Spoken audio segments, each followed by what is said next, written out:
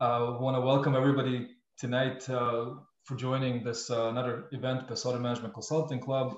This is our signature series of events where we bring you industry leaders from consulting companies and different business branches. Tonight we have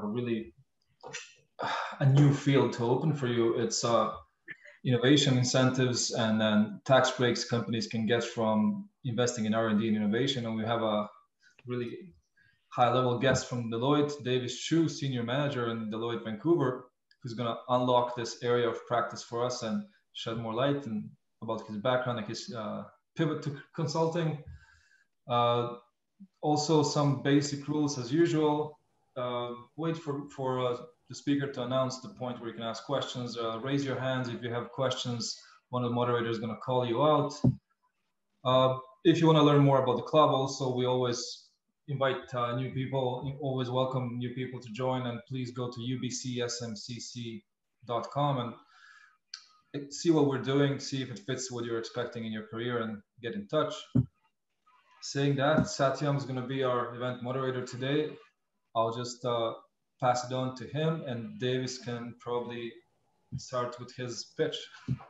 Excellent. Well, thank you, Daniel, and good evening, everyone. Thanks for joining, and again, thanks to the SMCC for hosting me today. It's a pleasure to connect with my alma mater, UBC. So this is really going to be an informal kind of presentation. If anyone has any questions, just feel free to interrupt. Sorry if I'm breaking any rules, but it's I'm easygoing. I don't think my presentation is going to run that long. So again, we have a hour or so, and looking forward to I guess a discussion afterwards. So just disclaimer, just standard. This is my own personal views. It's about me. I'm pretty boring, so hope I don't think there's going to be too many questions at the end, but we'll see from that. So as Daniel mentioned. So yeah, I'm Davis Chiu. I'm a senior manager in Deloitte's Global Investment and Innovation Incentives practice. So I think, when I was speaking with Daniel and setting up, this presentation, I think it was, more around what my journey was and how I ended up with Deloitte. So I'm just going to start out with who is Davis Chiu. So I think you've seen in sort of the intro, I'm trained as a chemical and bioengineer. First and foremost, I'm a husband and dad. I have a 4-year-old and 1-year-old. So you can imagine how fun the last year has been with COVID. I mean, it's been great with them, but for those of you that may be parents, will sort of understand all of those fun challenges there. So in addition to being trained in chemical and bioengineering, I spent 6 years in grad school. So I'm gonna go into this a little bit more, but it was a pretty interesting time for me at UBC at the time. While I was in grad school, earlier in the chat, I was sort of mentioning that, I ended up taking some MBA courses through an engineering management subspecialization option that I was able to take. And that was a really interesting experience for me, where I've been able to sort of gain a little bit of, business background and things that I've kind of, took with me and continue using even to this day from, the things I learned. So really with hobbies, with young kids, I mean, my family is my hobby. That's where most of my spare time goes. And I also decided, because I'm not busy enough, I decided to pick up a part-time PhD. So I'm doing it again in chemical and bioengineering. So I'm focusing on development of AI-based platforms for rapid material development. So that's sort of the stuff that I just started. So you all may see me on campus one of these days when I'm actually there on campus. So a little bit more about me as well. So I'm just diving into business chemistry. This is a tool that you can Google it. I think there's some cool YouTube videos about it. It's a Deloitte tool that sort of analyzes people's business chemistry. So I found this a really useful tool just to kind of find out a little bit more about myself. So essentially with the business chemistry program, there's sort of four areas where they kind of classify people. So there's the pioneers. Those are the big thinkers that, you know, they don't really get too detail oriented. They're the ones that are kind of dreaming off at, you know, the big blue sky type projects. And then you have the drivers. These are the folks that, you know, are the ones that they put their heads down and want to get things done. They don't really care who's in their way. They will mow right through them and get the job done. And then you have the integrators. So these are the folks that are really great connectors. They're the ones that want to make sure everyone has their say. And they're the ones who are you know, really the ones that are focused on the relationships and building the teams and things like that. And then you have your guardians, which are totally on the opposite spectrum of, you know, what a pioneer is. So they're the ones that are very, you know, detailed orientated. They want to see numbers. They want to see all the backup to what you're proposing. And, you know, they're very structured and you know, practical. So those are sort of the four categories. You know, when I did this, I really thought I was probably more of an integrator or guardian, you know, just given my background as a chemical and bioengineer. But actually turned out to be mostly driver and a pioneer. So that was a bit of a shock to me, but something that, you know, once I kind of learned my business chemistry, it's something that I kind of embraced. And I found it's kind of helped me, you know, kind of move forward and focus on, you know, what makes me sort of happy and what sort of drives me, and how I can best utilize my abilities, you know, in a team environment. So that's sort of about my business chemistry. You know, Google it. It's pretty interesting. I don't know if people can just, you know, do it for free, but if you're able to, I would recommend giving it a try. All right. So, you know, in my role at Deloitte right now, you know, I get to do a lot of things, which is actually pretty interesting. So my main, I guess, you know, sort of my main areas of practice are around helping companies innovate by basically helping them find funding for their innovation. And through this, I'm also the BC Forest Industries Cluster Leader. So I'm focusing on really solving the important problems in the sector, which means bringing all of Deloitte in BC, you know, to solve some of their biggest issues. So it's not just tax, it's, you know, consulting, our AI practice, all of that, you know, is what I end up, you know, bringing to the industry. My main clients that I serve are mainly in the heavy industry, so mining, you know, energy, forest products, clean tech, biotech, ag tech. So those are all the sort of the areas that I focus in. I'll go on to the next slide.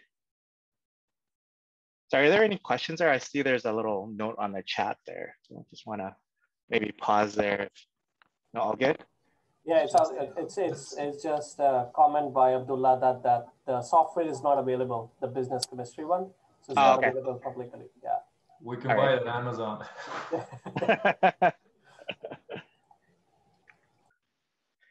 Right. So a little bit about,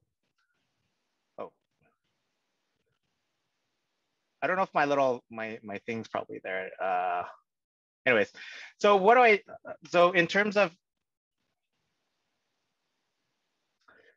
the way that we help companies, there's, you know, a few categories of where, you know, companies can benefit from innovation incentives. So first off are the tax credits. So these are the indirect incentives. So in Canada, it's the SHRED program, or SRNED, that you may have heard of, which stands for Scientific Research and Experimental Development Tax Credit. It's a program run by the CRA.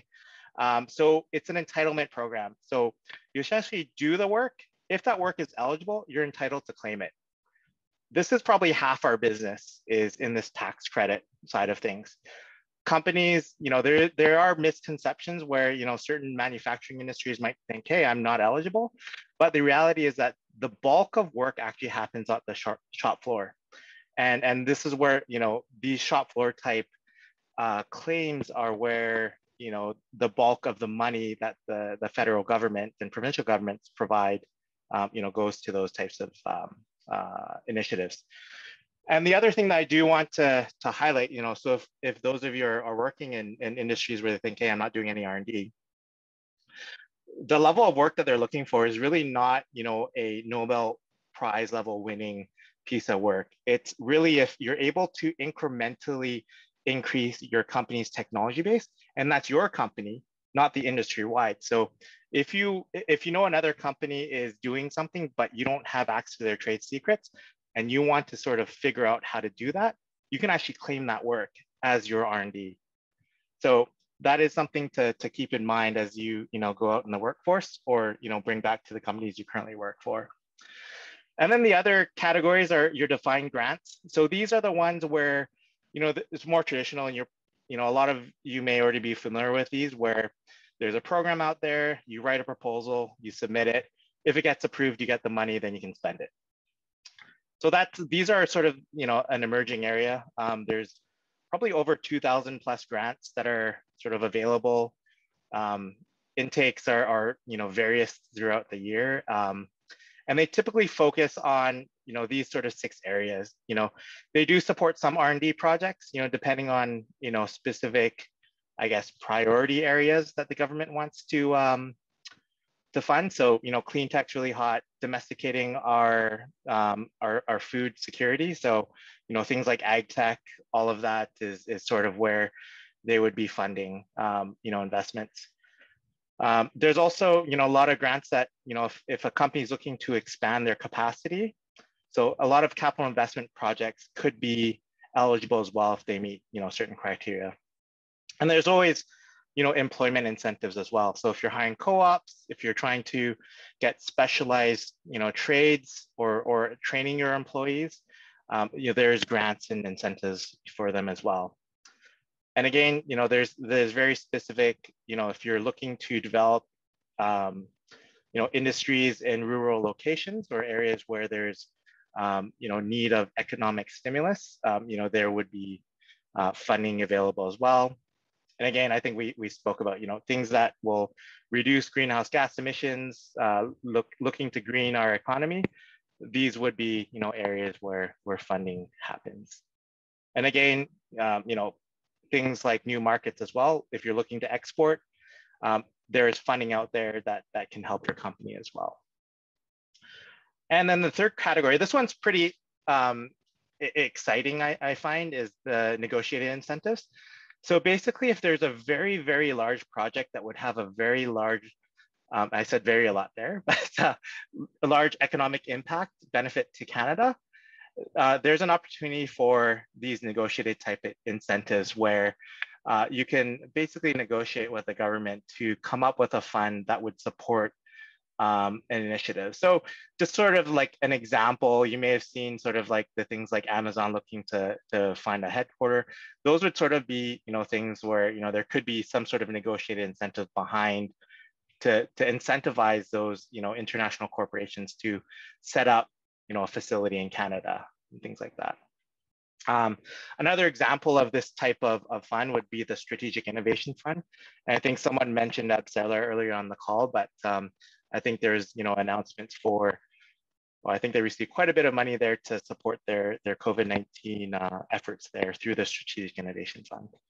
So that's sort of the funding landscape. Definitely, our work focuses more on the tax credits, but we're slowly getting, our practice, it has a specialized center of excellence focused on the grants and the negotiated incentive side of things. And that's a growing and emerging area within the GIQ practice. Any questions there? I know I kind of covered a lot there. Seems quiet on the audience front. Yeah. Okay. All right, so I guess the big question here, and I guess why we're all on this call, is how did Davis, the PhD dropout, ever end up at Deloitte? And that's just, was it stock photo Jiang, I think, that people might be familiar with in MS Word there. It's not me, by the way.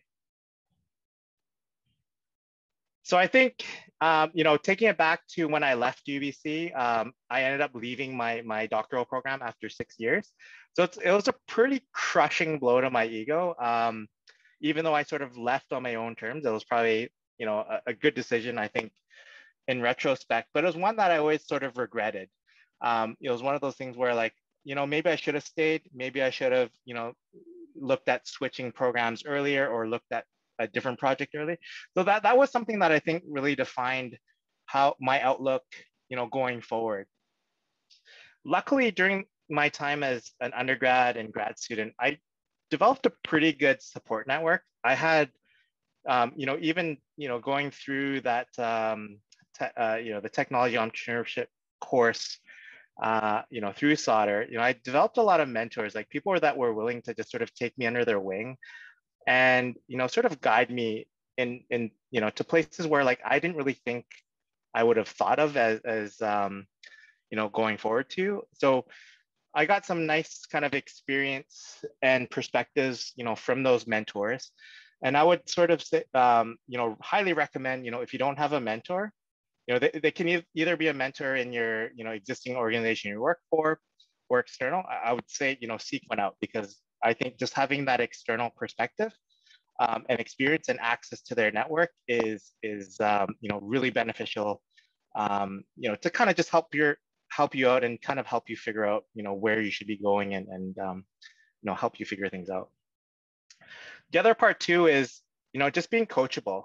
I think, I've had some, situations where, just sort of listening to people with a lot more experience than you and just throwing that ego out pays off in huge dividends. It actually supports your career, because if people see that you're willing to listen and change and better yourself, I think it just creates a better outlook for yourself and, where you can go in terms of promotions and things like that. And I think the other point that I want to, put out here is, I think just showing up. So, sometimes we end up in jobs we're not very happy with, and sometimes it's really easy just to be totally disengaged. But I would say, just keep doing your best. So, although it might not be your dream job that you're looking to do, you will interact with a lot of different people, and those people will notice how you show up. So I think that's always important, that, whatever you do, be professional, and, doesn't matter what you're doing now, it's a stepping stone to where you could be going, and the doors that it could open.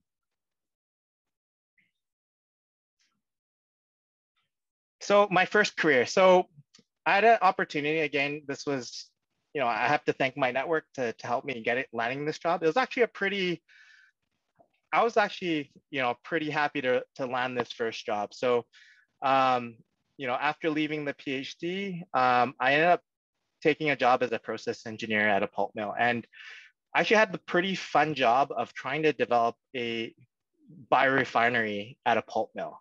So it was pretty cool. I was able to kind of look at all the waste streams and see what sort of value-added products I can extract from that stream. So I sort of acted like an internal, well, I guess you could call it an entrepreneur. So someone that was really looking to, innovate within the company and see what you can do with, with all of the side streams. How can you maximize, the maximum amount of dollars from your raw materials that you're putting into it? So that was pretty cool. And I got, exposed to doing techno-economic analysis as I was developing the process out, looking at, the OpEx and, potential, capital expenditures that would, be involved in these, mini ventures, you could say. And then you would sort of do your calculations and say, hey, am I going to make money in the worst, in the worst case scenarios, right? So that was pretty cool and a fun job. And from that, because I was just passionate about it, the CEO of the company really, I guess, took notice, and I was offered shortly the technical services manager job at that pulp mill. So I was now in charge of all of the process engineers in the plant, involved in product development, technical sales, and environment. So I got to go on some pretty fancy, expensive meals with clients, with our sales team, to sort of show, sell my expertise and sell, how our process is very stable and that we've got a great product, right? So I was able to kind of start that side on the sales thing. The other thing that I want to point out, and it's bold, this is my first exposure to being involved in shred. So through all this product development work, we ended up claiming SR&ED. And I hired a bunch of consultants to help me out with that because at the time I didn't really know what to do. It was definitely a involved process that involved technical experts that understood the eligibility criteria that the CRA put out there, from a technical standpoint, and also involves specialized accounting that understand how to capture the correct costs related to your product development efforts there. So that was my first experience into Shred, and we had a very successful claim. I think we received over $1 million in tax credits, from those claims. So definitely, definitely a nice experience to gain from that. And then I got headhunted to take on an operations management role in another pulp mill. So now I moved into supervising process engineers to supervising over 32 unionized employees. Also, I had to, I guess, influence without authority because I had my mechanical maintenance team that I had to make sure would work on my equipment when I needed them to. So that exposed me to a whole slew of other types of soft skills that I had to develop in order to be successful in that role. It's different working with other professionals. If you're working with process engineers, you speak the same language. It's very easy to work with them. But once you get into operations manager role, at the time I was a bit younger, and I had some operators that were 20, 30 years in the role. So they would kind of look at me and say, well, what do you know? I've been doing this job for 30 years. So what can you tell me that I don't know? So a lot of it was being able to build rapport with people, use your soft skills, and really show them why what you're trying to do is of benefit for them. So it was a whole different way of thinking, and it's almost like you need to provide the value proposition for what you want to do, to your employees. And at the same time, I took a lot of initiative, and I ended up leading a corporate R&D project. I saw a business need for something. We were trying to lower the cost of the paper that we're producing.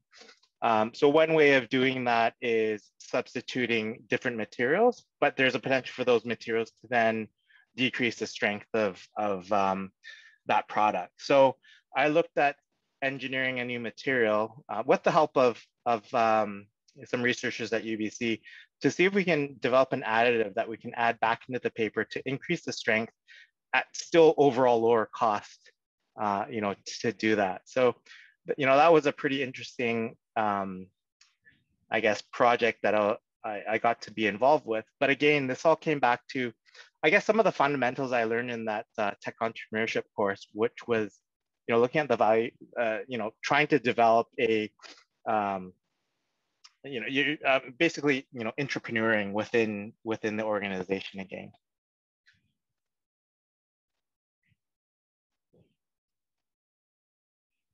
All right, so what happened after all that, I got a call, or I guess it was more of a LinkedIn message from the partner that, where I kind of highlighted the Shred work when I was a technical services manager. So I got a LinkedIn message from them saying, hey, I want to grab a coffee next time you're in Vancouver. So I kind of thought nothing of it. I thought, okay, well, I'm in this new role. The guy just wants to sell me some sort of services and stuff like that. So anyways, I was kind of, I went into the meeting. I was like kind of thinking, yeah, he's going to see, well, you want to do more business with me. I guess, this is what's going to happen, right? But he actually ended up offering me a job to work with him. He said, hey, well, why don't you, come back to Vancouver and, work with me in my Shred practice. You have the pulp and paper background. He had a lot of clients in that space and he needed people. So I said, hey, yeah, sure. Let's do that and give that a try. So that's where I ended up at PwC. That was my first job. I started out as a manager. And so one key message here is be nice to your consultants. I think it's a good message because you never know where you might want to end up at some point. And I think, working in the environment that I do, you can definitely see, there's different types of people that treat their service providers in different ways. But I think that's a good message out there because it's really easy to say, hey, I'm paying you, X thousands of dollars, you do what I tell you to do. But, the reality is it's more that partnership role that you should be fostering, right? To maximize the value. And, I think through that process, we made a lot of money. We got $1 million in tax credits, and, the relationship was kept very well, and it opened up a door. So coming from sort of this industry role where I didn't have to do timesheets, I was kind of doing whatever I needed to do to keep my area of the business running and running well. This was now a big culture shock to me, because now I was filling in timesheets. I was now worried about my utilization, my billable hours, and sales. So I would say, it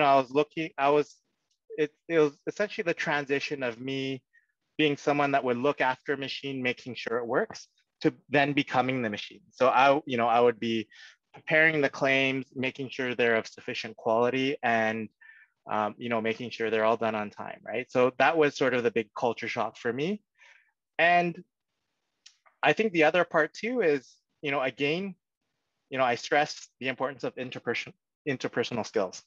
So a lot of it is, the more influence that you can have through, utilizing your soft skills and getting people to advocate on your behalf and work with you, I found, that goes a long way in, organization. I think, it goes a long way in all organizations, but more so in a professional services firm on the client side and internally as well.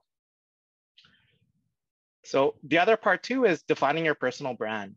I think, there's a lot of really smart people in the Big Four. And I think those that are able to really define their personal brand. So you either become a specialist in a certain thing, or you're sort of known for something. And there's a lot of things to do within a Big Four. There's just like an endless amount of opportunities that are available to people that want to take that initiative. But my sort of tip here is, really focus on where you can make the biggest impact. When you're at a Big Four, that's what you get noticed for. Is you don't want to dilute yourself and spread yourself thin through too many initiatives. Focus on the ones that count. Can I jump in for a question, Davis? Yeah, sure. Yeah. So when you say focus on, let's say, on a specific thing that you think that you can make the biggest impact in, what if the one is really a type of a generalist, let's say, someone who is really good at facilitating stuff rather than being an expert in one thing, more into knows how to manage things. Is that something that can be valued in the Big Four? Yeah. So I'm glad you brought that up. So at Deloitte, we focus on essentially what energizes people. So we try to ensure that people get to do what actually energizes them. So if project management and doing project management really well is something that empowers you, then a place like Deloitte will have you in a role that would focus more on the project management side of things. You still might have to do some of the things that you don't like to do, but that will be minimized and that will be, worked on with your coach. So that is something that is valued within, the Big Four, is that not everyone's going to be that, very charismatic sales leader, right? There's only going to be so much people. Some people are going to be that, hardcore technical expert that, they're the guardians that I mentioned earlier. They're the ones who are really analytical, but they're the wizards, right? They're the wizards that are, have a really good grasp of either the tax act or, some other consulting skill, but they may not be the ones selling things, right? They would be in the background delivering the most value, right? So there would be roles for them too. I see. Thanks so much. Yeah, no problem. And then the other part too is, I would say, focus on relationships. And,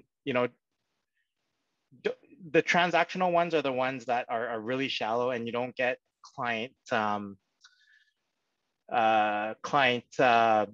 retention. That's not the right word, but it's the loyalty. So, when you start developing the really deep relationships and you just have the conversations with your clients, and, the whole goal of that is really to understand, what are the issues that they're facing? What are the things that they look forward to and things like that. And not every discussion is going to lead to a sale, and that should not be the focus. The focus should be what are the problems that you have and how can I help you solve them, right? So it's really focusing on that, I guess, that thinking, because you could be even connecting them with someone else outside of the organization that you work for, but they will then come back to you because you will then be their trusted advisor.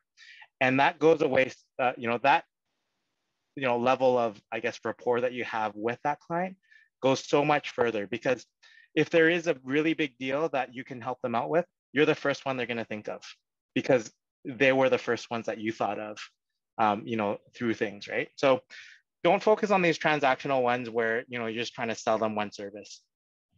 That's so small. It's, look at the bigger picture and see what you can do to help them. And my goal is, whoever my client is, I want to make sure they're rock stars. So it doesn't matter if I'm going to be, getting an engagement out of them. I want to make sure they're rock stars in what they do, and they appreciate that. So again, really focus on becoming that trusted business advisor. Be the connector and really listen to what they have to say. There's a lot of valuable information that, when you have these conversations, with your clients, it's really important to listen, because these can lead to, solutions to problems they may have not even realized they had, and they will appreciate you for that.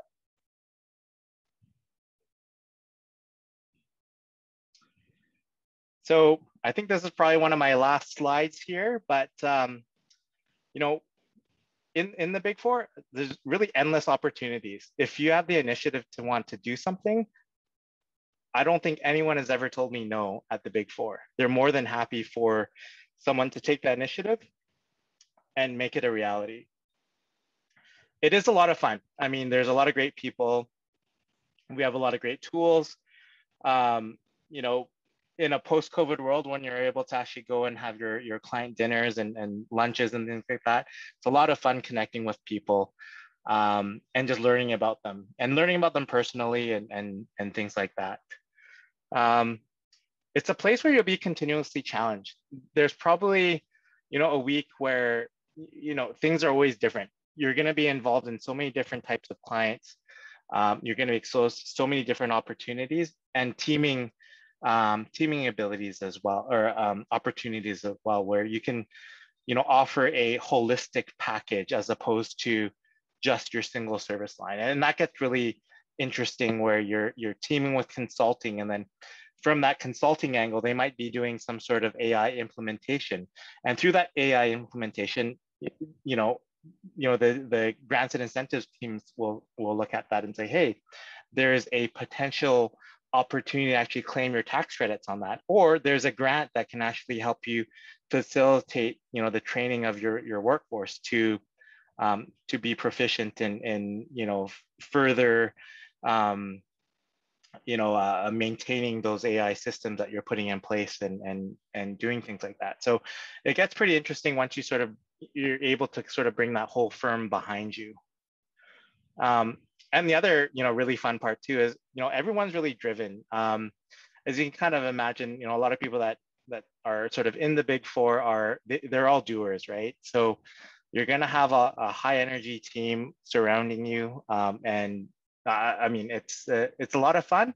It's challenging, and it's a lot of work. So just kind of focusing on some of the key takeaways, through the chat today. So I was trying to find a curveball, image. Is a little bit hard to find something on the stock photos. So that's actually supposed to be a curveball. And what I'm trying to mention here is, for careers, you're going to be dealing with the unexpected. Make the most of it, learn from it. Really try to find yourself a mentor, someone that, can provide you with external feedback, and someone that you can bounce ideas off of. And even the crazy ones. I still, keep in touch with, some of my past colleagues and past bosses, and I'll run crazy ideas by them. And sometimes some of them, make a lot of sense, and I run with them sometimes. Always give your best. So this is something we probably didn't talk about too much, but once you're in the Big Four or any organization, people are your biggest assets. It costs a lot of money, to not mentor and nurture, new employees or junior employees. It's way better to build them up as opposed to trying to get rid of them. So that's it, you lose a lot of time. So, people, focus on your people. Relationships, super important. With your colleagues, classmates, bosses, friends, whoever, relationships mean a lot. They will help you, even if they're your clients, building those relationships. I think I have several clients that have become friends, right? And those are the best types of working relationships, where you can then go out, golfing with them, take them to a concert. But they're the ones who are always going to come to you when they need help on something. So that, that's where you want to build up relationships. And if you do kind of screw something up, your friends are the ones that are gonna forgive you and keep working with you. Whereas if you're just focusing on transactional relationships, those are the ones that are gonna walk next door to a KPMG or another big four, right? Focus on your greatest, the activities that you can provide the greatest impact on. If you try to do everything, you will stretch yourself thin, and there's a very high risk of failure, and that does not allow you to give your best, right? So, think about that. As you're all, professionals, all driven, you're going to be presented with a lot of opportunities, and it's easy to say yes to everything. That's a really tough part, starting out in your careers, or even starting a new career, is trying to find out where you should say no to certain activities, right? And the last part here is, I do want to mention, hey, I'm still figuring things out myself right now. So even though I'm a senior manager at Deloitte, there's a lot of things I'm still need to learn and figure out. So that's the end of my presentation. So thanks, everyone. Thanks, Davis. I'm sure you figured it out more than we did, but you're so modest. It's incredible. Sachin, do you want to open it up? Yeah, I'm just seeing if anybody wants to jump in, but yeah, I'm just happy to see Davis is going back to school again, doing his PhD, and interestingly might meet him on the campus. And I'm just curious, David, how do you create a thin line between transactional and a personal relationship? How do you convert a transaction to a personal? Any tips on that? It takes time, and you have to be deliberate about it, right? So, if I see something that I think is relevant to that person, I'll send them a note about it. If I see something of that company, I'll send them a note about it. Pre-COVID times, it would just be as simple as inviting them out for a coffee, right? And the more time you invest in, I don't like saying invest, but the more time you spend with someone, the more you get to know them, and I think you probably have to offer something up yourself, right? So something personal to open up that door, to get to that level. Yeah, no, that's really helpful. I think we have Abdullah. Raise your hand, please. Go ahead, Abdullah. Yeah, again, thank you very much, Davis. The presentation was just awesome. It's amazing. And it's really insightful. So I do have some questions, not only one. So the first one is actually just to follow up to what Satyam has asked regarding relationships. How do you, let's say you connected with a new person who you think you would have a future, let's say, who could be a future client to you. How do you keep that relationship going? Not just go get to know them and have a cup of coffee with them and that's it. You don't know what to say next, because there is no personal relationship between you and them. So how do you keep that relationship? There's different ways of doing that, right? Sometimes, if you're trying to build a deeper relationship, you could be organizing some sort of panel discussion, and you can essentially, what you can do is invite them to participate on a panel. Because what I always find is that, if you can sort of, if you can honor someone's sort of abilities or past experiences by bringing them up on a pedestal, right? Making them look like rock stars. That goes a long way too, right? That starts, building that relationship. It's about, giving them those opportunities to be able to put themselves up on the pedestal. So, and that's one tool.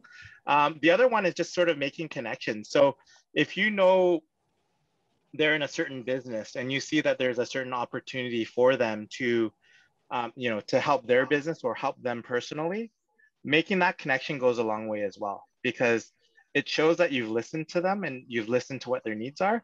And this is what I was sort of, mentioning before, to be able to start building that, that ability to be viewed as that person's business advisor is, by looking out for them, right? So I would say, if the company is, in one business and they're either looking for a raw material and you happen to have a client or a connection, make that connection happen, right? You don't need to really get involved too much, but making that connection sometimes goes a long way. So there's a lot of different ways of nurturing those relationships, but it all comes down to what can you do to help that person, personally or professionally.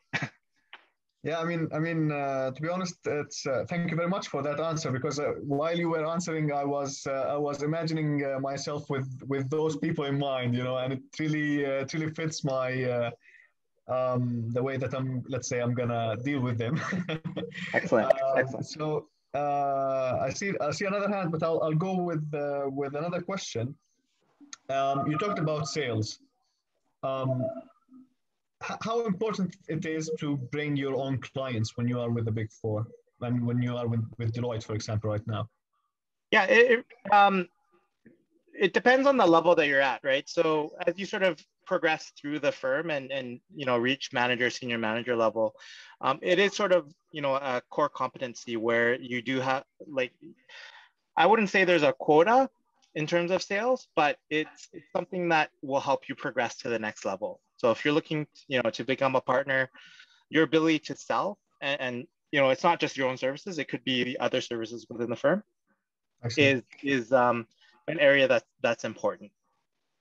But again, there's also different paths, right? So as I mentioned before, there are those wizards, the guardians, who are technically very strong, and those are the ones that you still want to retain, but they might not be the best sellers out there, or like to do that. But there's a different path for them as well. Well, I see. Thank you very much. There's just one last tiny little question, if I may.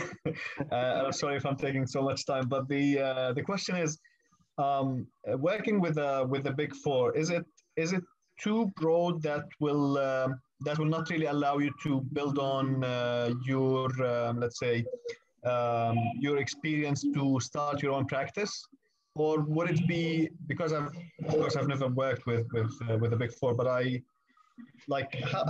is it? How does it go? I mean, I've worked with small and big companies, not in consulting, but the small companies, let's say, they you get introduced to a lot in your field. Mm-hmm. Whereas when you go to bigger companies, you're really focused on one clear path, let's say. I'm wondering, in consulting world and with the big four, how does it go? Yeah, so let me think how to answer that. So, I mean, you the roles that you end up in, you tend to be technical specialists in you could say a narrow field, right? And in terms of how to bring some of your skills that you may have brought in from industry. So, for example, I've trained in a lot of operational excellence, Six Sigma type stuff. But those are things that I don't practice on a daily basis. I focus more on the tax credits and tax incentive. But what I've been able to bring from my industry knowledge is how manufacturing facilities work. And this is where I'm able to bring a lot of value to clients, because I'm able to identify certain costs that could be eligible for a certain project because I know the process. So having that background and having that industry knowledge, if you're a subject matter expert in a certain process, that goes a long way with whatever you're doing. So either you're in supply chain optimization, shred, GI cube, or another area of the practice. There's opportunities to apply what you have gained, right? So, and I think your other question was, is it going to be too narrow to start your own practice after? So could you maybe elaborate on that? Do you mean own practice within Deloitte, or leaving and starting up your own company? Like leaving and starting your own company. Yeah, I think there's probably quite a few cases that you could. I don't know off the top of my head where. Okay. Well, so we had a one part of our business through our artificial intelligence practice, where I think it was more around some of the contract management stuff. I think that was spun off, and that partner that was responsible for that is running that business separately as a separate business. I see. All right. Thank you very much. Thanks, Abdullah. I think, Davis, our next question is the chat by Sam. So Sam asks, were there any challenges you faced when you transitioned into consulting, considering your background is in chemical engineering? Yeah, so, I mean, obviously it's always challenging going from the engineering world to an accounting dominated world. And I think that the challenge was really the culture shock, right? So going from a place where, you don't have to really clock your time, you spend as much time on it till you get something done, to now being worried about utilization, billable hours and all of that stuff. So that was probably the biggest challenge in terms of that, that side of things. Oh, that's perfect. I hope that helps, Sam. So our next question is by Chirag. Chirag, you can go ahead. I don't think Chirag's allowed to ask any questions. I'm definitely allowed to ask questions. Shouldn't you be doing this presentation, Chirag? No, like after hearing this great presentation, I definitely know a lot more about you, a lot more about the practice. so definitely that's great. And thanks again. I really appreciate you making the time for UBC SMCC. My question is more, so as you may know by now, UBC SMCC is a place where, there are members from different backgrounds, different educational background skills, competencies, and different horizontals, verticals, who really, the members are really looking forward to, get exposure into the consulting world, get exposure into the kind of engagements there are, the scope of the engagements, what does it take, and where they are, where they want to be, and how do they get there. Being in this space, what would be one advice from your side that you can give to aspiring candidates who are looking to join the Big Four or the consulting space in general, to shape their career, that they can be attractive. And then a follow-up question to that would be, how do you get into Big Four? Well, I think I could probably ask the question to you. How did you get into the Big Four? So I think it has to do with a lot of relationships, right? So, I mean, I got into the Big Four essentially through, my service provider essentially ended up hiring me, right? And I think, with you, it was again networked, right? So, Alvaro, through Sauder also, made that connection. I also do want to put a plug out there that, the GI Cube team, we're always looking for, good candidates out there. Again, anyone with software background, I think even oil and gas background, we would be, there could be some potential opportunities there. Shameless plug for recruiting. We like these job ads. I had a question. Okay. Sam, we have other people, and I'll let you know when you can ask the question if you don't mind. Because, sorry about that. So we have Natalie to ask the question. You can go ahead. Hi, yeah. So thank you so much for the presentation. It was incredibly insightful. My question is kind of related to the question that Sam asked. Of course, the transition from engineering to a more consulting and accounting world is really drastic. But I was wondering, I know that interpersonal skills are really important in consulting, but are there any other skills, if you were to list top 3 skills, for example, that you took from your engineering world and that you brought into the world that you're in right now? Yeah, I think, some of the core skills, the analytical skills that you develop as an engineer, in the engineering field is key, right? Because you use the same principles going into things, right? Depending on what your background is, but a lot of things, are sort of based in the fundamentals, right? And how you analyze a problem and break it down is what you can do for almost any problem out there. Sure. So the analytical skills, the interpersonal skills, I would say, would be, one of the top ones. I would say that it gets you the furthest, I think, is the interpersonal skills. And then the other part, third skill, so analytical skills.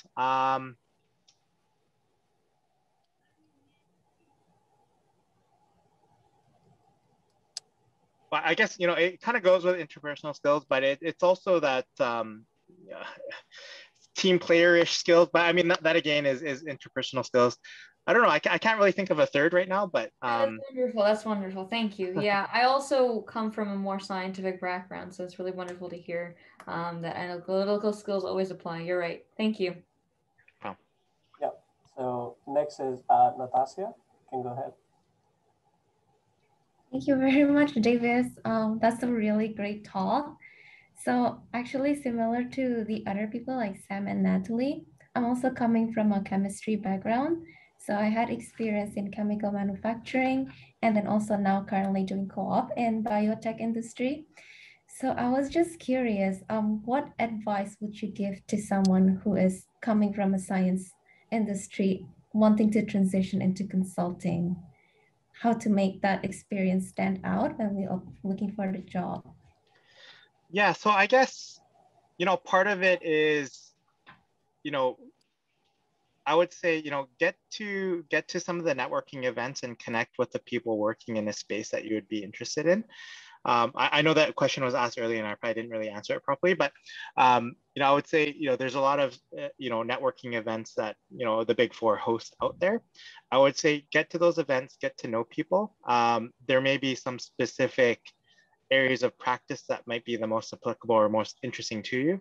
Go to those events, get to know people, and then, speak with those that are in that practice and try to ask, the questions around, opportunities, within those practices and see what they're looking for in terms of skills as well, because there's so many different types of services that, Deloitte provides that, someone in the, chemistry space could be, GI cubed is a place where, chemists, can work. But if you're in the chemical manufacturing side, operational excellence is another area, right? So, if you have sufficient training in, Lean Six Sigma, there's areas for opportunity there in operations, or operations practice as well. So there's a lot of different ways to pivot when you have those types of skills. Yeah, I have a second question. Sure. So you also mentioned about building our brand by specializing when you have a career in the Big Four. So how do you know when to balance between learning many diverse areas first to get the diversified technical skills, yeah, and eventually specializing? Yeah, so I think it's always good to have that broad skill set. It's always something really good to have. But I would say when you want to focus on a specialization, it would be more of an industry area specialization.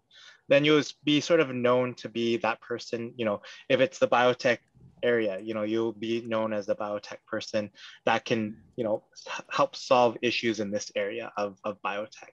So that's where you would want to focus. Again, it's more of a personal journey on what your interests are and, where you see yourself, ending up and wanting to spend your time and being, not just that one area of being a specialist, but being a specialist in that subject as well, right? The overall business, understanding where it's going, its trajectories, what its challenges are, regulatory challenges, and all those things, right? So you want to be that holistic subject matter expert in that particular industry. Thank you. That's a very great advice. That's great. Thanks, Natasha, and thanks, Davis. So I think we have, I think, two. Just Kenneth Chopu, I hope I still say that right, is the next one. And then Sam, you can go after Kenneth Chopu. Yeah, please go. Yes, thank you. I would say that was a great try. So David, I'm currently in the chemical and biological engineering program at UBC. So it was great to hear about your experience. In particular, I enjoyed learning about how you outsourced projects during your time in the pulp and paper industry.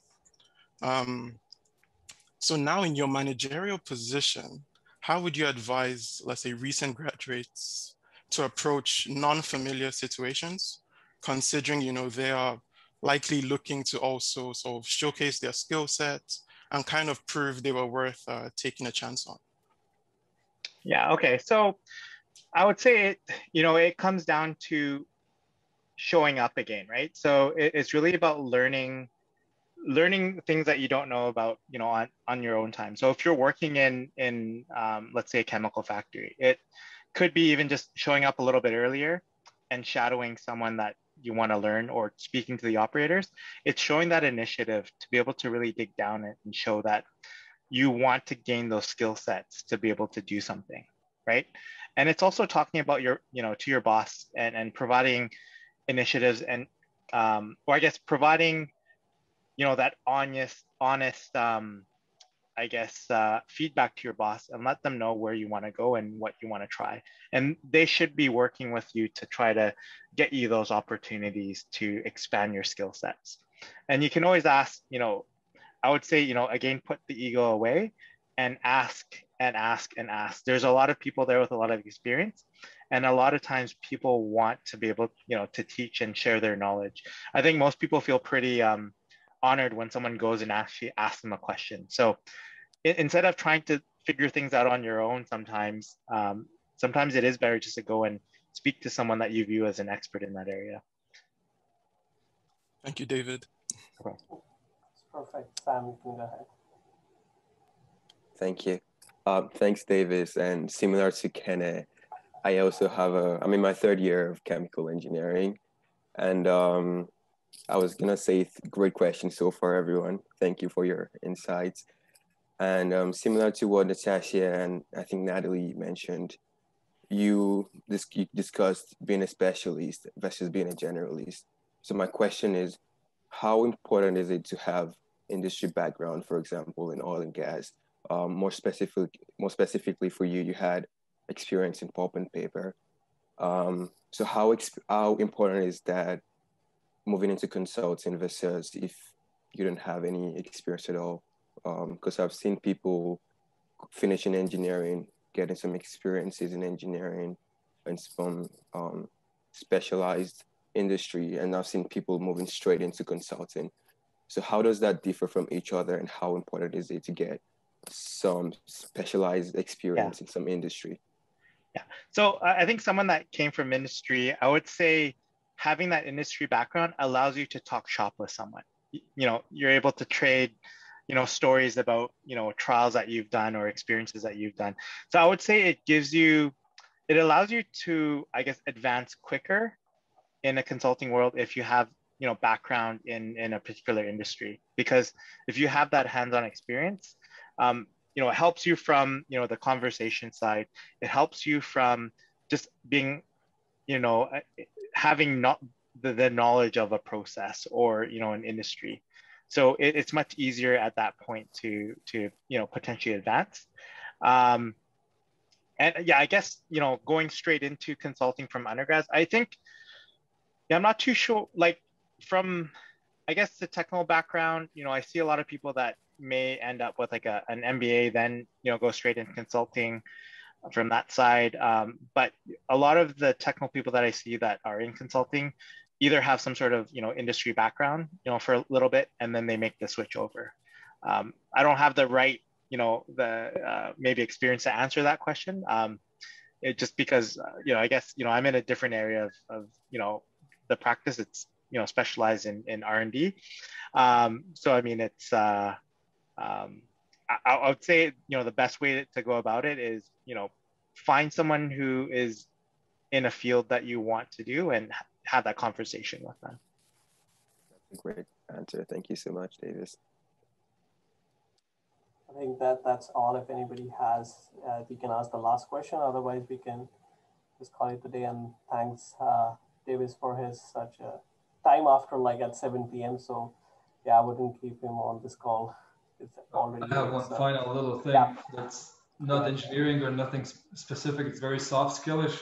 You mentioned one thing about influencing without authority, and I found this specific skill extremely, extremely important in what I do in government internal consulting, where I have to work with like legal professionals, lawyers, deputy ministers, attorney generals, whatever else. I have zero authority over them, but they ask me to do projects for them, and they think, you know, they have an idea how it should be done, how fast should it be done, how much it should cost, and I should just, you know, fill out the paperwork and make it happen. But it doesn't work like that. Something they wanted to do in 3 months, it just took us 2.5 years to complete. So I wouldn't call it ass kissing because that's not how it works, but you just have to have a lot of conversations, I guess, and you have to show that that you're not just saying something because you think that's how it should be, but because there is a process, but because there's a logic behind it, there's reasoning, and if we go their way, the things wouldn't happen. But what's your approach? I want to learn more about how you handle this. I think this skill is super neglected and super important. So I guess this is more sort of like setting expectations with your clients, right? Yeah. Yeah. So I would say my go-to approach is having frequent touch points, right? So I would say, you know, if you're given a timeline, you know, kind of go back and you know, with what you've known from like a proxy project, that would be sort of your basis in terms of providing that timeline. If it's something completely brand new, you know, you do want to set the expectation that you're going to try to meet their expectations, but at the same time, you want to be able to have those checks and balances that, you know, you can, essentially stage gating is usually probably the best way to go about setting those expectations, right? Because there's certain milestones that you know that you'll need to hit with certain projects, right? And you know, as you have those more frequent touch points, you can then inform people where you are in terms of the process, and also identify the risks that could, you know, impact those, you know, the process, right? So in engineering, they always, you know, and project management, they always talk about, you know, the critical path of a project. So if you're able to identify what the critical path of the project is, you can then focus on, well, all the other parallel processes, you know, can kind of happen anytime through that process. But as long as you identify the critical path of the process, you should then be able to provide that as sort of your main touch point in terms of where you need to hit for certain milestones to be met.